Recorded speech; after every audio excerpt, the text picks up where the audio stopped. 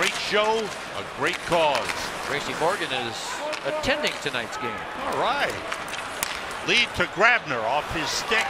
He chases it down, played away by Darling, stopped by Grabner.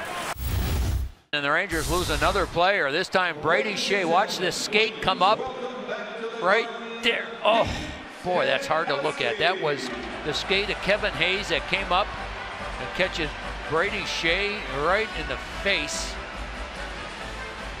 And Jim Ramsey there to help out, take a good look, and they got him to the Ranger locker room. Wow.